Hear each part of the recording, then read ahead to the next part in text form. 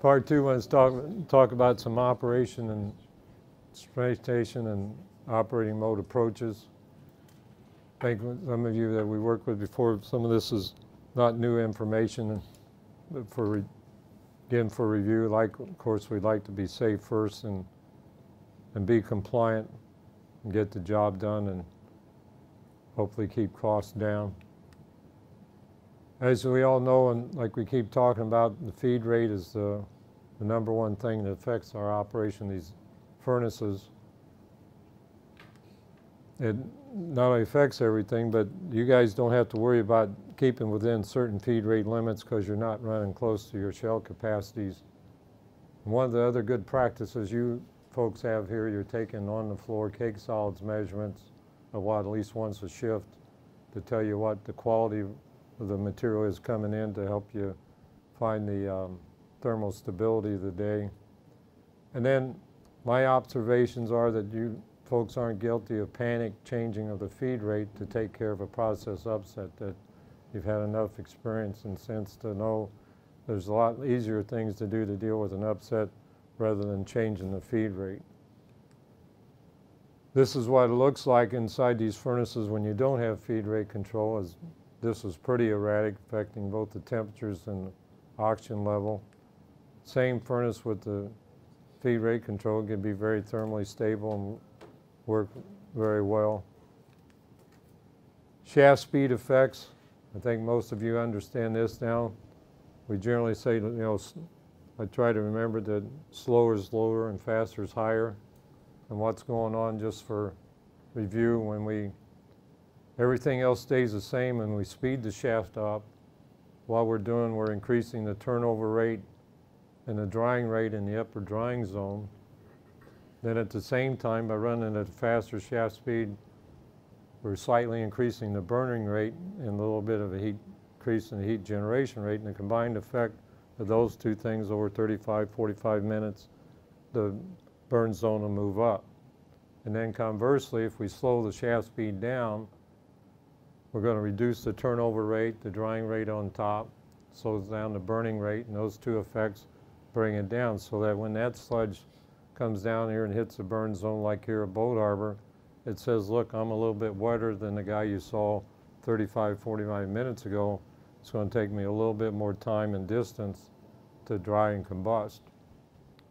And as we've talked before, we never coach you to use the shaft speed as a quick and dirty fix for controlling the burn zone. If you got to move the burn zone up and down, you use the burners. The shaft speed's like changing gears. That's a long-term change.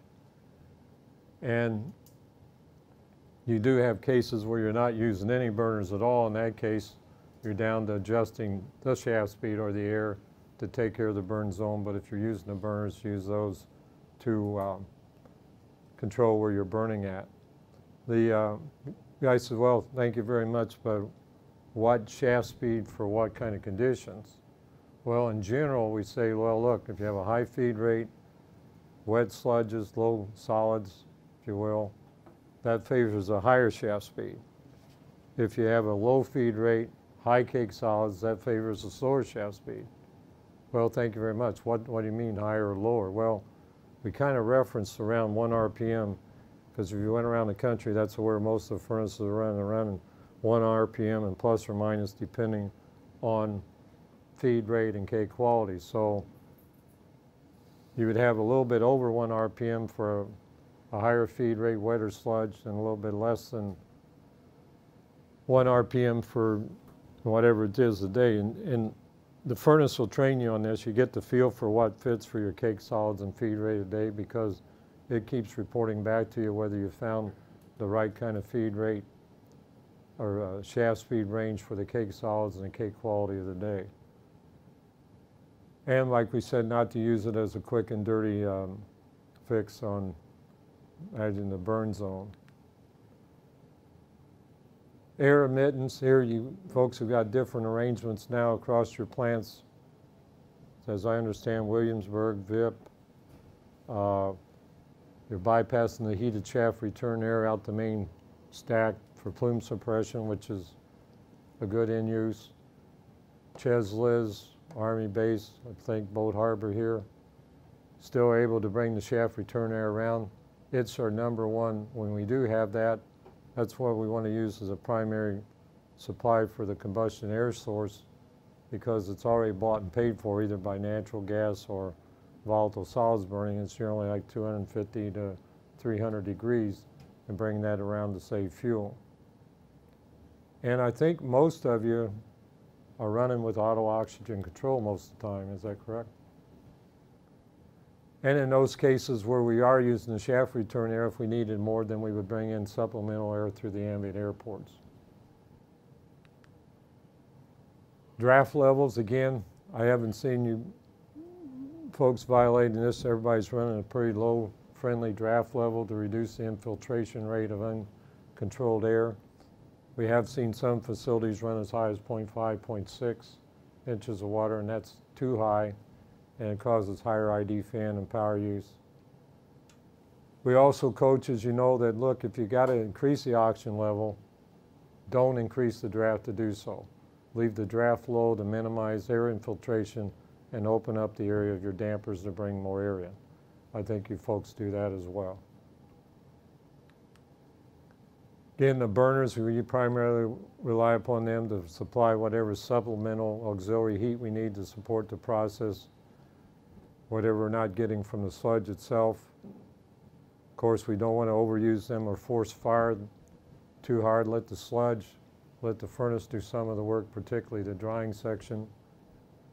As you know, too, we also say, look, if we can avoid it, let's not use the burners on the burn zone hearth. You know, it's like putting a blowtorch on a campfire. Use the burners below the burn zone or above the burn zone. It makes it a little friendly, and we avoid those hot spots you can get inside with a 2,000-degree burner flame intersecting the sludge burning. Can cause clinker and slagging. And we do see some slagging in facilities where they're overusing the burners on a given hearth. Instrumentation. Again, we particularly look all the time at the feed rate. We want to know what that is all the time, the oxygen level, and also particularly the temperature trends on the hearth to tell us whether the furnace is thermally stable or not.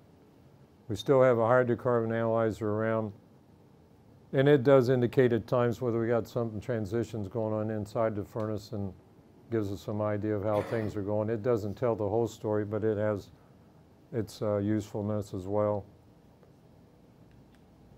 Since we look at the temperatures a lot, here's an example from Hartford, Connecticut, where it's 250 degrees difference, even if thermocouples around the circumference, depending on what's going on. You might have seen that as well.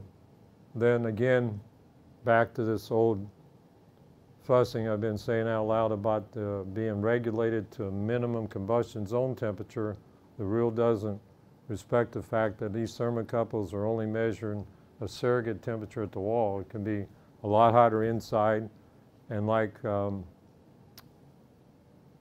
guys have probably seen, you run this performance test. If you get caught like at Boat Harbor or VIP on the outside of hearth 4 out on the edge, because you're running a higher feed rate, you record a higher wall temperature. Okay, and then everybody goes home. You come in the next day, feed rate's lower, nice sludge burning on the inside near the shaft. The thermocouple says, where you at? You're only 12, 15 out here. You artificially had to fire burners to maintain this burn zone temperature. I'm sorry, this is not a good rule. Hopefully down the road we can get EPA to reconsider it, because that's even environmentally not as friendly as doing what we're doing. But anyway, that's where I don't know what you guys have been running into, but I know that's happened elsewhere. We promised earlier to show you a heat release rated limited furnace. This furnace is running 32,000 wet pounds an hour. Dry sludge about 8,000 dry pounds. All the body burners are off. All the heated shaft return air is being bypassed out to the roof. Using nothing but cold air. It's coming out at 1210. The afterburner section's still on. And here we're recording 1910 and 1880 on the thermocouples at the wall. What was going on there on the hearth where it was recording 1910, the hearth is totally dark. The sludge is steaming, still drying. There is no flame, but it says it's 1910. And of course, it's the hot gas coming down from where the sludge was burning down here inside of hearth 5 and 6 and coming out through the top. And again, that's another physical reality that the rule does not consider. And in fairness to the rule writers, they weren't source familiar. And as I understand, they visited some of your facilities when they were writing this rule to see what these furnaces look like. So there's a lot of aspects of this new regulation that need to be reviewed and reconsidered later. And in fairness to them, they got caught in a legal time squeeze of writing these rules, whereas before, back in the 80s, when they passed the Subpart O rule, they took time to do tests, talk to the industry. Likewise with the 503 rules, they did testing. We had a chance to talk with them directly, and we made the rule reasonable and familiar with the facilities themselves. That didn't happen this time. And I think this has been the first time that NACWA has sued EPA over a rule. So we say what our best operating instrument is looking inside, as we talked about, so you don't get surprised with these new computerized displays and all that. You can get stuck to the chair. But I think any experienced operator can tell you. And I always say, I'll raise my hand. I'm the laziest operator in the room. I'm going to go out and take a look because I might think I got a problem based on what I'm seeing in temperatures and all that on the screens. But I go out there and it's okay, or I got a problem. So we always coach that. Don't make any major process change without looking inside, because that's your best information, in spite of all the good information we're now getting from the modern monitoring systems. Here's an example where this facility, they did not look into the furnace for 6 months. The reason was the hearth doors did not have the little slide gates, peepholes. All they had was the some sight tubes, and they got carboned over. The second thing that was going on, they had qualified, this was an 11 hearth 22.3 furnace, and it's rated for 2.5 dry tons an hour, thereabouts. They had qualified it at 3 dry tons an hour and been running it at 3 dry tons an hour over their limit for the 6 months. Then in addition to that, the burner firing on the primary hearth was all by automatic control. The operator was not turning the burners on and off. The computer was, based on temperature limits that they set. And the computer would turn them on sequentially and go around based on and back and forth. So after 6 months, this is what it was, and it was about a 14-inch hard slag bed, and 3 or 4 of the teeth were thermally deformed inside because being that hot, and as it grew up, it thermally deformed them. So this is probably the worst case of not looking inside and overfeeding a furnace. And if you went around the country and looked at different facilities, you generally find 2 categories of operation, what we call kind of the blast furnace sort of operation, too many burners, force firing, all the rest. And then you have other facilities that are letting the furnace drying section do the work, bring it down as cool as you can, and then let it take off. Of course, the new rules are complicating that to some extent. This is an example looking into from a hearth 4 on an even hearth furnace into the inner ring of hearth 3. This is slag buildup on the center shaft. It was rubbing and sparking in 3 places, and when they shut it off, it froze. And this shows what can happen over time when you're firing burners in the burn zone, the hot burner flame catching the ash and smacking it against the shaft or the arms, and you're plastering it.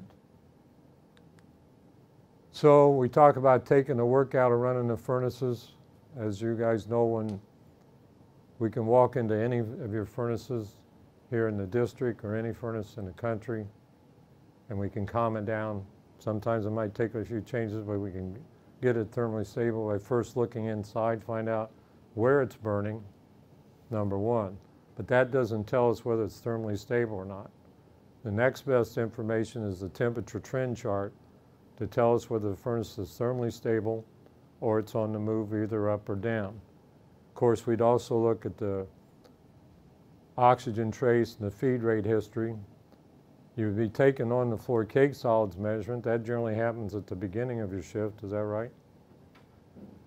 So you find out what the cake quality is the shaft speed of the day, you know, if it's not stable and it's on the move, is the shaft speed setting appropriate for the feed rate you're running and the cake quality of solids of the day.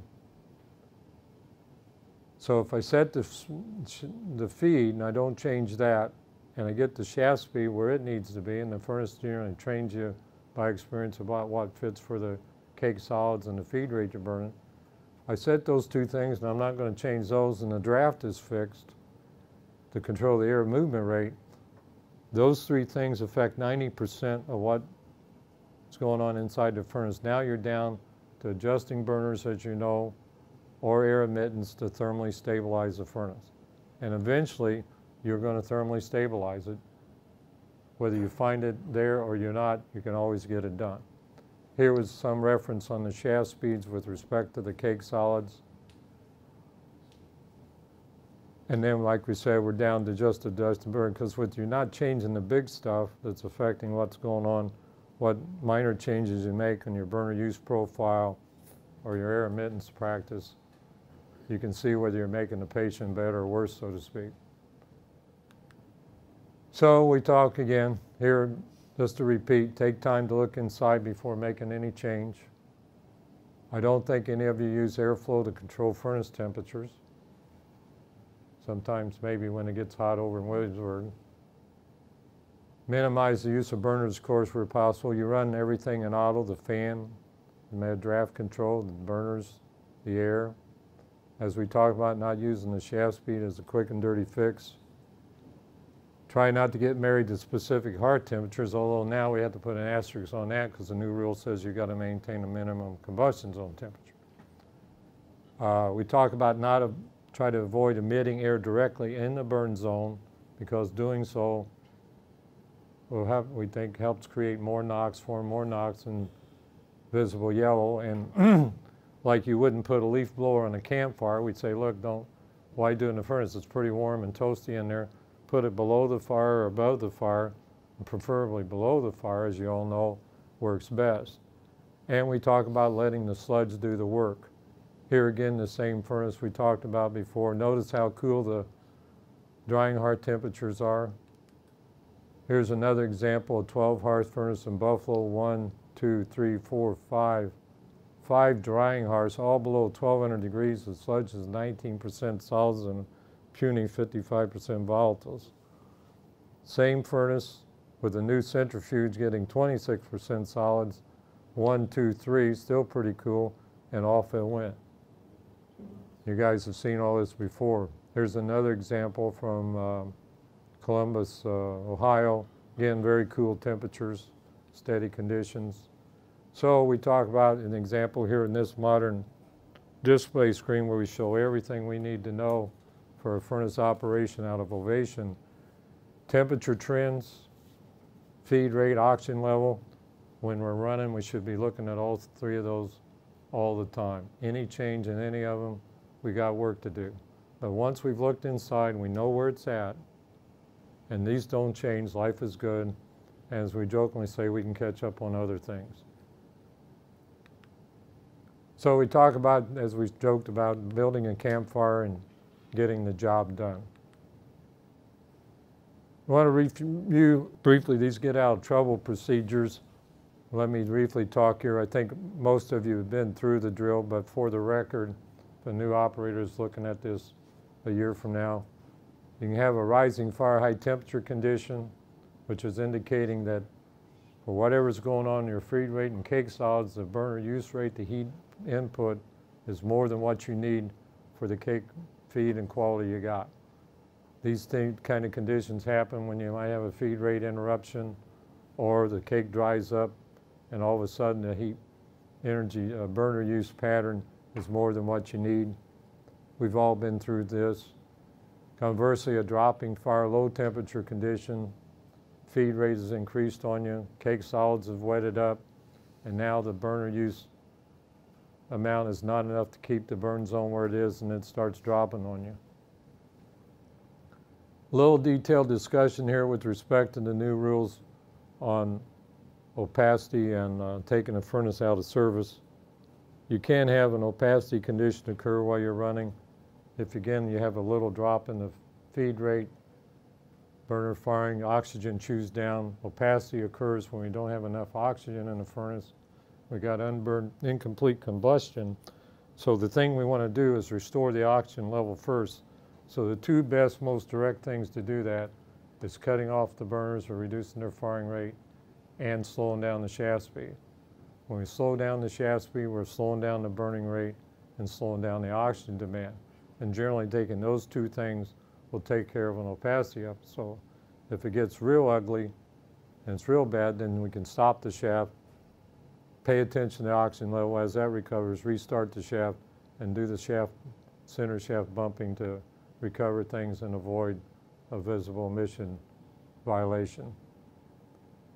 Taking the furnace out of service. Now, I've seen here in the district, there's two approaches to this. One approach says, well, gee, even with the new rules, I want to get this over with, so they'll speed the shaft up to make the burnout happen quicker.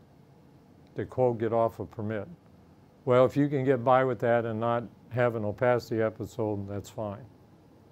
I'm a little cowardly about that, that a lot of times you can get surprised and having an opacity episode is a reportable event, or if somebody's coming by, you could get a phone call. In the case of larger furnaces that are out there running 15,000, 30,000 watt power, you can't even consider doing that. Some of them even have opacity meters on, because if you tried to run it real fast, you would have a smoking episode that would go on for a long, long time. So what we generally have recommended, either small furnaces or big furnaces, first you say, okay, I've shut the feed off. Now we used to baby step into this. We'd wait and say, okay, let's wait till the temperature started increasing, then we'll cut the burners off. Well, we don't do that anymore. We said, look, the furnace is very hot. You can always turn the burners back on. So we'd say, hey, once I've shut the feed off, you know you're not going to have any more feed. You're going to have this come at you anyway. Go ahead and shut all the burners off. You can always turn them back on. Make that oxygen available and get the heat out of it. Speed the shaft up at least 1 RPM to try to clear the material off the top hearth and get it down, 10 or 15 minutes. After that period of time, then slow the shaft speed down as low as you can take it for your given interlock, 0.4, 0.3 RPM, whatever you can do. And then at that point, what we're watching now is we used to worry about the peak temperature. Look, these furnaces can handle a peak temperature even over 2,000 degrees for a little while. Forget about the peak temperature. Watch the oxygen level, because that's telling you what's going on with the opacity. So you want to keep that above at least 3% or more along the way and not worry about the temperature, because what you're doing is going to minimize the peak temperature anyway. And like we say, look, the high temperature's inside the house, but if I don't pay attention to that oxygen, I'm going to have an opacity so, and that's outside the house and you're publicly visible. And most of your plants are in pretty visible locations, particularly here at Boat Harbor and VIP. So that's what we coach, and you'll find in practice that'll, particularly slowing the shaft speed down, will help you minimize the peak temperature and also enable you to keep the oxygen at a level that you avoid an opacity episode. Let me stop there. Any questions? I'm not sure what all of you have been practicing. I think you generally follow that, pretty much that kind of script, don't you? It's going to take a little bit longer, the burnout, but trying too fast, it takes the risk of having an episode.